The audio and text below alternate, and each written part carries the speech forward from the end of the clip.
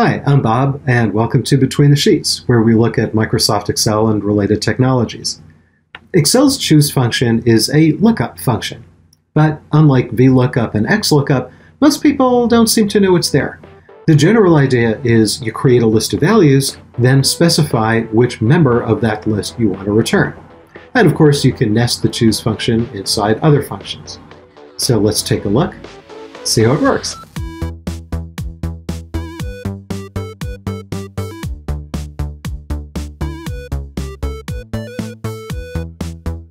Here's a simple example of where we might use the choose function. On the left side of the spreadsheet, we have a small data area, and you can see we have 9 states, simply listed number 1 to 9, and we have the name and the population. What we want to do in the little box down column E is put in the index number of one of the states, and then in the 2 colored boxes, we get the name of the state and the population pop out. Simple enough, right? Well, before we do that, let's look at the syntax of the choose function. It's pretty straightforward. We say equals choose, open up the parenthesis, and there's, I'll call it 2 arguments. The first argument is what the index number is, and then the second argument, or the second through the possible 256th item, is what the members of the list are. So in the example that we have, there's going to be 9 of them, right? So there's going to be state number 1 through state number 9, and then we simply use the index number to say, okay, which one of those 9 do we want? So let's go do it. I'm going to click there in cell E5, and I'm going to say equals choose, open the parenthesis, and you see it gives us the little syntax, so I'm going to say there's that index in E4, comma, and now I need to put the values. And I'm going to start with the state names. So there's the first one, comma, second one, comma. Rhode Island is the last one. Close the parenthesis, press enter, and it tells me New Jersey, right? Because there's number 1, and that's already that index number. Now let's do the same thing for the populations. Equals choose, open the parenthesis, there's that index number, comma, and now we do the populations. There's the last one. Close the parenthesis and enter. And we see there's the population for New Jersey. Okay, so now all I have to do is click in there and say, all right, well, maybe I want to see the info for state number 4. Enter that. Maybe I want to see the info for state number 7. And so on.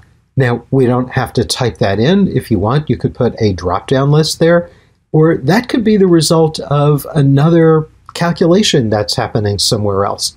It doesn't have to be an input number. But what happens if we put in an index number that's not in that list? Let's say I want to find state number 12, whatever that's going to be. Well, then it gives us some errors. So we can go and fix this. Let me just set that back to maybe something that does exist so we don't see those errors. What I'm going to do is this. I'm going to double click on the one for the state. And I'm going to take the entire choose function and I'm going to nest it inside the if-error function. The if-error function will let you create a custom error handling. And here's how that works. Say equals if-error, open set of parenthesis, and there's 2 arguments. The first argument is what is the formula that you want to evaluate. In this example we're doing here, that formula is the entire choose function. And the second argument is what do you want to return if that formula evaluates to an error. Now, if that formula doesn't evaluate to an error, then the if-error function is just going to put in that formula. So let's go do that. So I'm going to click before the opening of that choose function. I'm going to say if error. I'm going to open up a parenthesis. The first argument is this entire choose function. So at the closing of that parenthesis, I'm going to put in a comma, and I'm going to open up a double quotation mark, because if you're going to put text inside a formula, the text has to be in double quotations, otherwise Excel doesn't know what to do with it. So if this choose function evaluates to an error, I'm going to say just something like not found. close quotes, close a parenthesis, and let's do that with a population. So before opening the choose function, I'm going to say if error, open the parenthesis.